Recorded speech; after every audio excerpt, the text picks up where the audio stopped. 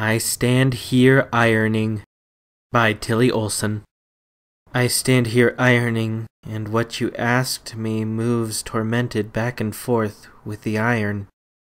I wish you would manage the time to come in and talk with me about your daughter. I'm sure you can help me understand her. She's a youngster who needs help and whom I'm deeply interested in helping. Who needs help? Even if I came, what good would it do? You think because I am her mother, I have a key, or that in some way you could use me as a key? She has lived for 19 years. There is all that life that has happened outside of me, beyond me. And when is there time to remember, to sift, to weigh, to estimate, to total?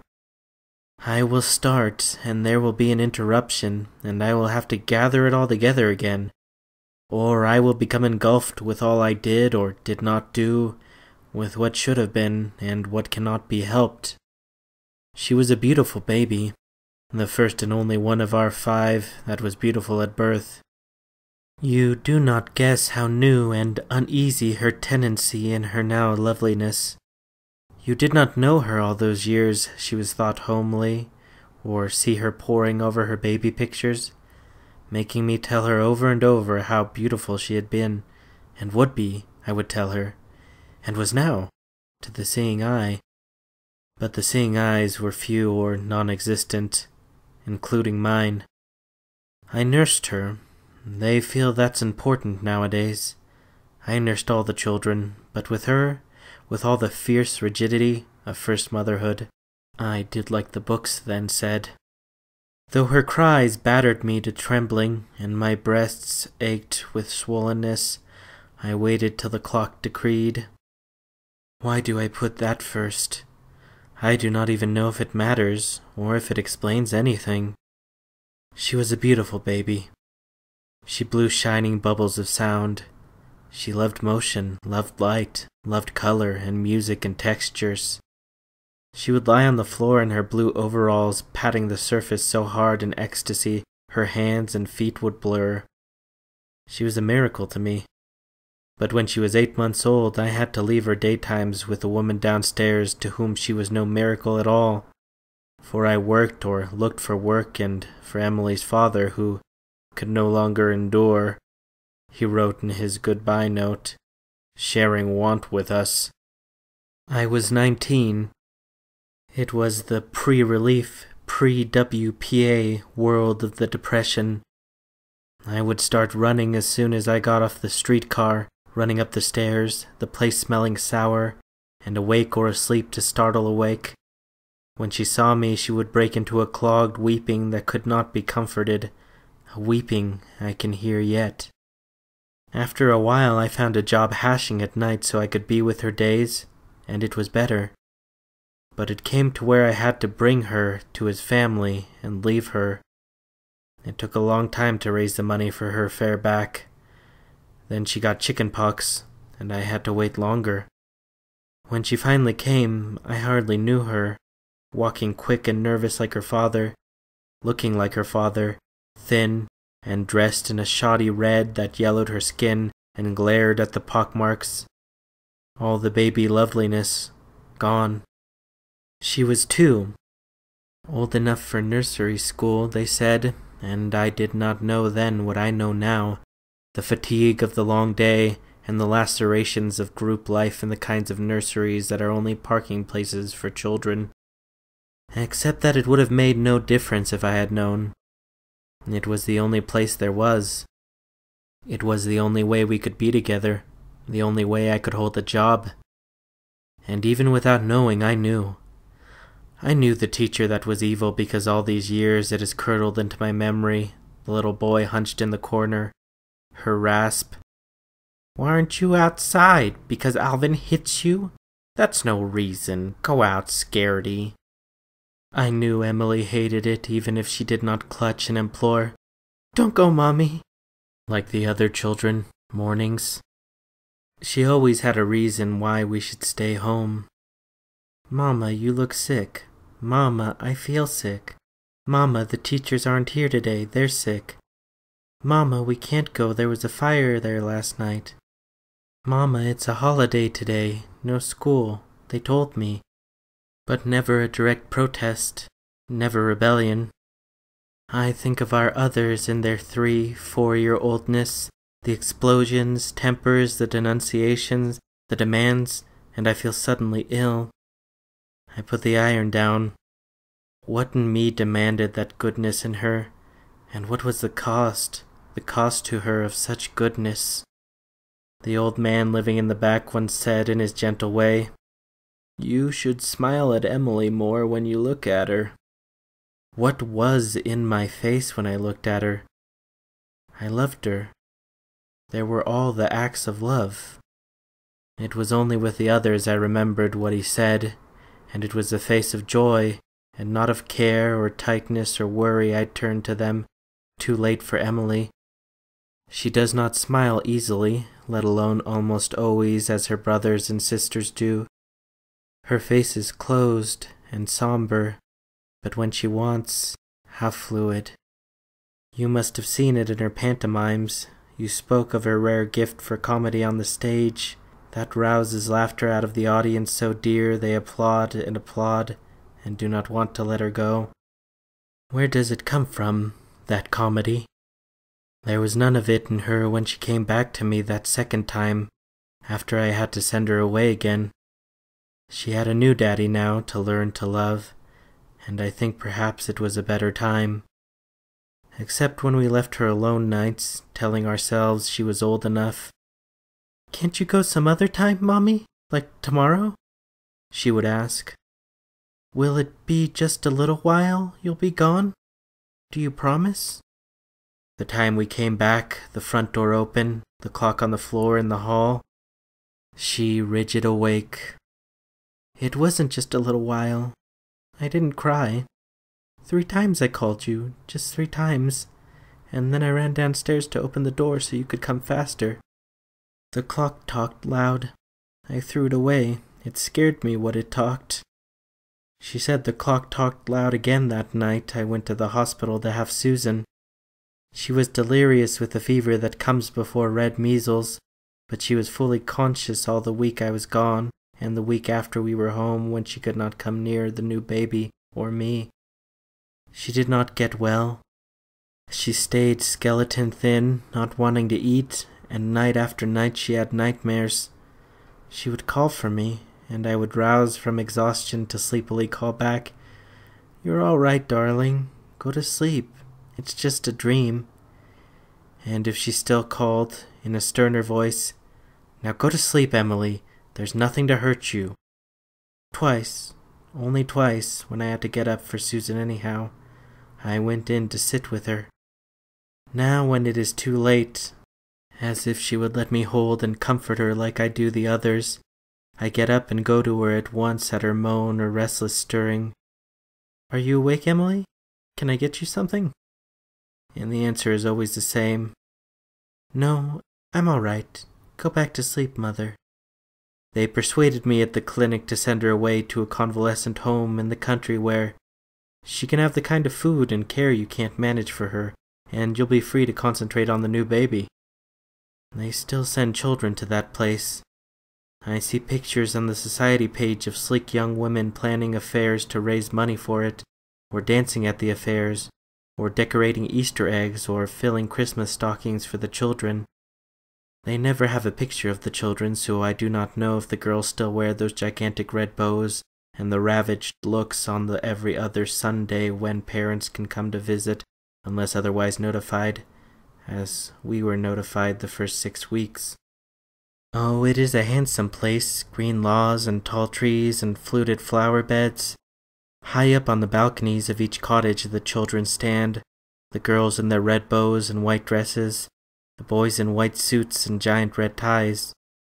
The parents stand below shrieking up to be heard, and the children shriek down to be heard, and between them the invisible wall, not to be contaminated by parental germs or physical affection. There was a tiny girl who always stood hand in hand with Emily. Her parents never came. One visit she was gone. "They moved her to Rose Cottage," Emily shouted in explanation. "They don't like you to love anybody here." She wrote once a week, the labored writing of a 7-year-old. I am fine. How is the baby? If I write my letter nicely, I will have a star. Love. There never was a star.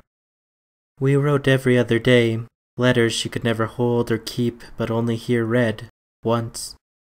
We simply do not have room for children to keep any personal possessions, they patiently explained, when we pieced one Sunday shrieking together to plead how much it would mean to Emily, who loved so to keep things, to be allowed to keep her letters and cards.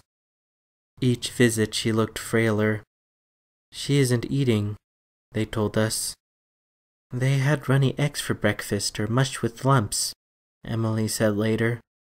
I'd hold it in my mouth and not swallow. Nothing ever tasted good, just when they had chicken. It took us 8 months to get her released home, and only the fact that she gained back so little over 7 lost pounds convinced the social worker. I used to try to hold and love her after she came back, but her body would stay stiff, and after a while she'd push away. She ate little. Food sickened her, and I think much of life, too. Oh, she had physical lightness and brightness, twinkling by on skates, bouncing like a ball up and down over the jump rope, skimming over the hill. But these were momentary. She fretted about her appearance, thin and dark and foreign-looking at a time when every little girl was supposed to look, or thought she should look, a chubby blonde replica of Shirley Temple. The doorbell sometimes rang for her, but no one seemed to come and play in the house or be a best friend. Maybe because we moved so much. There was a boy she loved painfully through 2 school semesters. Months later she told me how she had taken pennies from my purse to buy him candy. Licorice was his favorite, and I brought him some every day, but he still liked Jennifer better than me. Why, Mommy?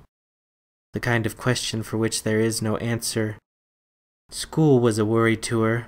She was not glib or quick in a world where glibness and quickness were easily confused with ability to learn.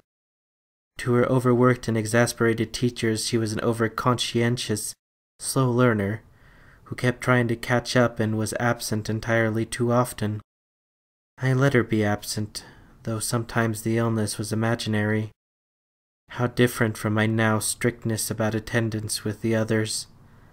I wasn't working. We had a new baby. I was home anyhow. Sometimes, after Susan grew old enough, I would keep her home from school, too, to have them all together. Mostly Emily had asthma, and her breathing, harsh and labored, would fill the house with a curiously tranquil sound. I would bring the 2 old dresser mirrors and her boxes of collections to her bed. She would select beads and single earrings, bottle tops and shells, dried flowers and pebbles, old postcards and scraps, all sorts of oddments. Then she and Susan would play kingdom, setting up landscapes and furniture, peopling them with action.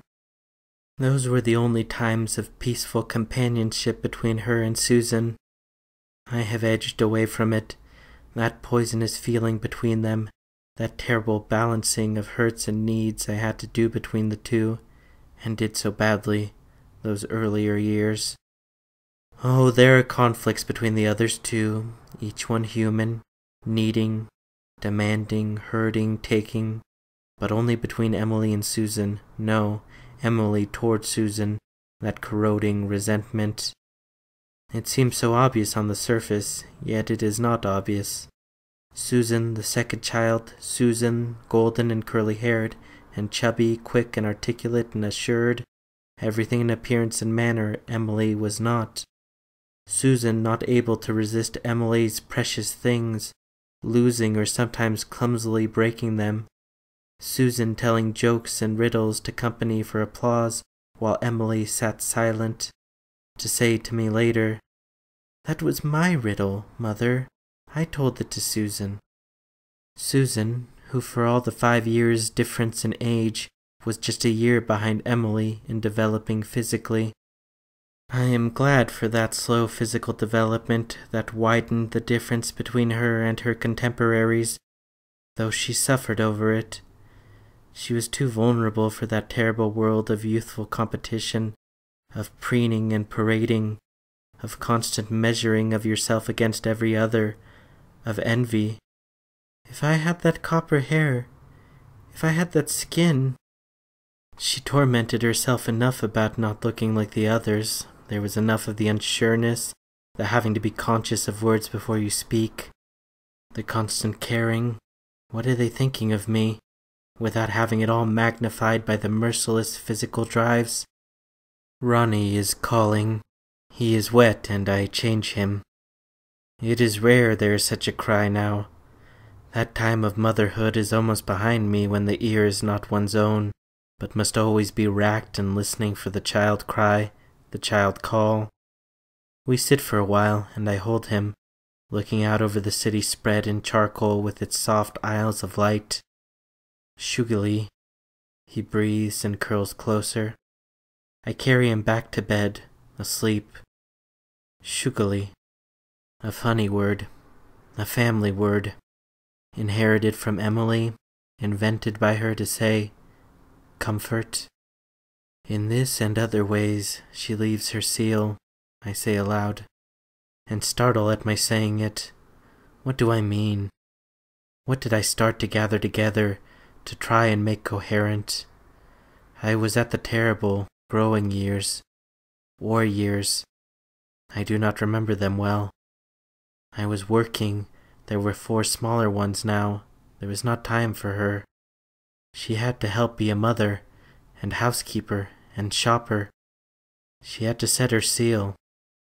Mornings of crisis and near hysteria trying to get lunches packed, hair combed, coats and shoes found, everyone to school or child care on time, the baby ready for transportation. And always the paper scribbled on by a smaller one, the book looked at by Susan then mislaid, the homework not done. Running out to that huge school where she was one, she was lost, she was a drop, suffering over the unpreparedness, stammering and unsure in her classes. There was so little time left at night after the kids were bedded down. She would struggle over books, always eating. It was in those years she developed her enormous appetite that is legendary in our family, and I would be ironing, or preparing food for the next day, or writing V-mail to Bill, or tending the baby. Sometimes, to make me laugh or out of her despair, she would imitate happenings or types at school. I think I said once, "Why don't you do something like this in the school amateur show?" One morning she phoned me at work, hardly understandable through the weeping. "Mother, I did it! I won! I won! They gave me first prize! They clapped and wouldn't let me go!" Now suddenly she was somebody, and as imprisoned in her difference as she had been in anonymity. She began to be asked to perform at other high schools, even in colleges, then at city and statewide affairs. The first one we went to, I only recognized her that first moment when thin, shy, she almost drowned herself into the curtains. Then, was this Emily?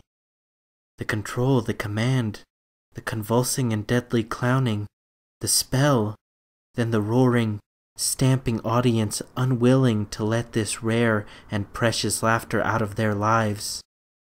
Afterwards, you ought to do something about her with a gift like that, but without money or knowing how, what does one do? We have left it all to her, and the gift has as often eddied inside, clogged and clotted, has been used and growing. She is coming. She runs up the stairs 2 at a time with her light, graceful step, and I know she is happy tonight. Whatever it was that occasioned your call did not happen today. Aren't you ever going to finish the ironing, Mother? Whistler painted his mother in a rocker. I'd have to paint mine standing over an ironing board. This is one of her communicative nights, and she tells me everything and nothing as she fixes herself a plate of food out of the icebox. She is so lovely. Why did you want me to come in at all? Why were you concerned? She will find her way. She starts up the stairs to bed. Don't get me up with the rest in the morning. But I thought you were having midterms. Oh, those. She comes back in, kisses me, and says quite lightly, in a couple of years, when we'll all be dead, they won't matter a bit. She has said it before. She believes it. But because I have been dredging the past, and all that compounds a human being is so heavy and meaningful in me, I cannot endure it tonight. I will never total it all. I will never come in to say, she was a child seldom smiled at. Her father left me before she was a year old. I had to work her first 6 years when there was work, or I sent her home and to his relatives. There were years she had care she hated. She was dark and thin and foreign-looking in a world where the prestige went to blondness and curly-haired dimples. She was slow where glibness was prized. She was a child of anxious, not proud love.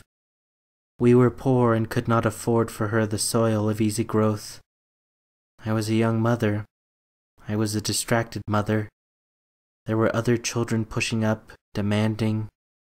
Her younger sister seemed all that she was not. There were years she did not want me to touch her. She kept too much in herself. Her life was such she had to keep too much in herself. My wisdom came too late. She has much to her, and probably little will come of it. She is a child of her age, of depression, of war, of fear. Let her be. So all that is in her will not bloom, but in how many does it? There is still enough left to live by. Only help her to know, help make it so there is cause for her to know, that she is more than this dress on the ironing board, helpless before the iron.